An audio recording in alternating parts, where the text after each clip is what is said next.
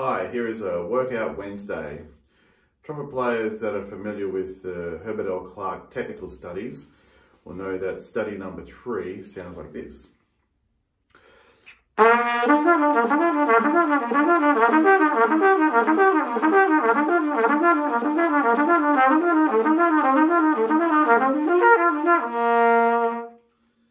And if we just change this slightly and we put the second note there, which is actually the third of the chord, if we put that up the octave for each of those chords, it sounds like this, and it's a good way to increase your flexibility and your range.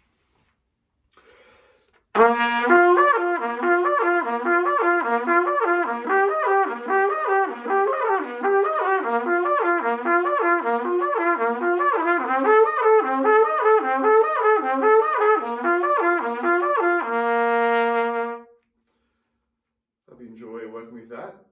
If you want a copy of the sheet music for that, just send me a message.